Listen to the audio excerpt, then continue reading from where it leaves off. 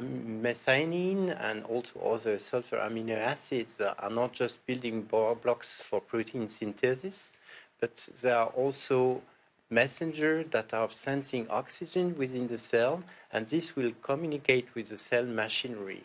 So methionine and cysteine are part of an elaborate network system which is sensing the oxygen within the cells and signaling that is contributing to adaptation control. And that's as so they are constituting the redox code. And there is also important homologs of cysteine and methionine that contain selenium, and those molecules have special reactivity, which are also occupying a specific reactive niche. And this is not fully understood yet, but it's also stressing the fact that methionine is an important messenger in the cell.